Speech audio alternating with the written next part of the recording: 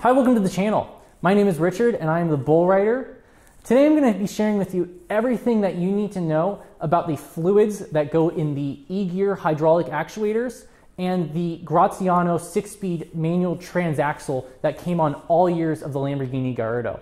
And if you have a manual Gallardo, stick around. There might be some things that you might not know about your car, and I want you to be informed as well. And there's lots of confusion about this topic.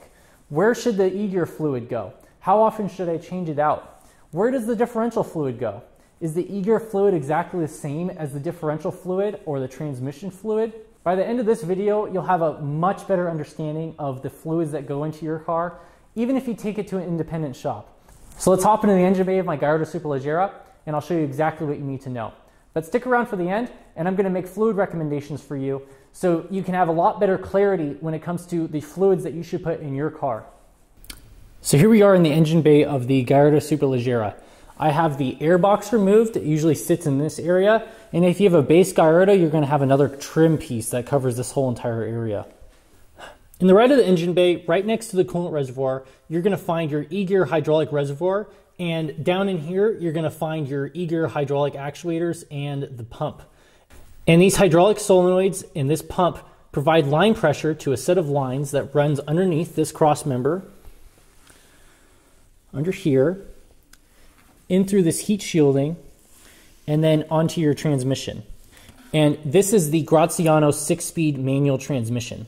So the two systems are completely independent in terms of fluid. What you can do is you can actually unbolt this whole entire actuator and remove it from the car, and there's no sort of fluid coupling whatsoever when it comes to the actuators that actually shift your car. So if you have a manual transmission, you're going to have a set of two shift cables coming to this area and a set of actuators that actuate the transmission. That inherently is the only difference between a manual and an automatic. The e-gear system also electrohydraulically actuates the clutch slave cylinder. So if you think in a manual car, when you push down your clutch, you're actuating a master cylinder right behind your clutch pedal, and then that actuates a slave cylinder that then pushes in your clutch forks and disengages the transmission from the motor. So in this case, it actually does it hydraulically, and it's controlled by a computer. So other than the slave cylinder to actuate your clutch, the e-gear fluid and the transmission fluid are completely separate systems. You might say, well, I have a manual car, and you just said that the e-gear system actuates the clutch. What does it do on my car? And in reality, this is actually very interesting, because in a manual car, you actually use the brake fluid reservoir. So the reservoir that is used for the brakes also is used for the clutch. So an e-gear car uses the same brake fluid reservoir as a manual car, but you'll notice, if you look close enough, you'll see that one of the little ports is pinched off. So if you have a manual car, that's your feed line going to your clutch pedal. So if you want to bleed your clutch on your manual Gallardo, be sure to fill up that reservoir first before you drain it. I do not want that to happen to you. And this transmission is very interesting. It's colloquially known as a transaxle, meaning that there's the transmission in it and there's also the axle.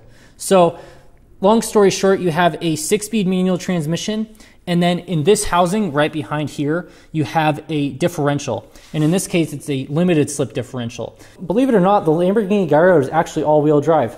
So they do that by moving the motor to the left just a little bit, and this allows for a shaft to actually run all the way to the front of the motor to a front drive shaft that goes to the front differential. Interesting enough. So this is a pretty complicated transmission as it sounds, but honestly, it's inherently the same as what you would find in just a normal 6-speed manual that you'd find in an Audi or anything like that, just a little bit of a different design. So since this is a transaxle, when you drain the fluid for the transmission, you're also draining the fluid for the differential, and vice versa. So the two share a common sump, and they both use the same oil. And when we change out the fluid in this in a future video, I'm going to show you how they both use the same oil level indication port. So now that we know that the e-gear system is a separate system from the transmission and differential, and that the transmission and differential share a common sump and use the same oil, we can now talk about what kind of oil I recommend for your car. And for an e-gear system, I recommend using Tutela CS Speed. And this is primarily a automatic transmission fluid, and it is strictly 75 weight. So as it heats up, it doesn't change its viscosity properties. And since the electro-hydraulic actuators in the e-gear mechanism rely primarily off of fluid pressure and viscosity to operate properly, a strictly 75 weight oil is ideal for this. And that's why I strictly recommend this oil for this application. So the e-gear oil is a lifetime fill. So you're never going to want to replace that unless you're doing service to the e-gear mechanisms or you're bleeding the clutch after a clutch replacement. Other than that, just top it off. And oil recommendation for the gearbox is a little bit confusing because if you look in your manual for an older Gallardo, you'll find that there's actually a typo in your manual calling out for a 75W50 weight oil. And to be honest with you, that doesn't even exist. So originally from the factory, the Gallardo transaxle came with a 70W75 weight gear oil. And this is what I'm going to recommend primarily for street driving. And the part number for this is G052171 Alpha 2. And I'm going to link everything that I talk about in the description below for you as well. And this is the fluid that I'm going to be putting in my Gallardo Superleggera when I show you how to change out the differential and transmission fluid in your car. My other recommendation is a 75W90 weight oil. Primarily I recommend Redline MT90. And I can only really recommend it if you use your car for a lot of spirited driving or track driving primarily. And if I went on the track a lot with this car, I would definitely use Redline MT90. And I'm not trying to steer you towards any sort of brand. Any GL4 rated 75W90 is going to be my recommendation for you for any sort of spirited or track driving. It doesn't have to be Redline. So I recommend changing out the differential fluid and the transmission fluid every 10,000 miles.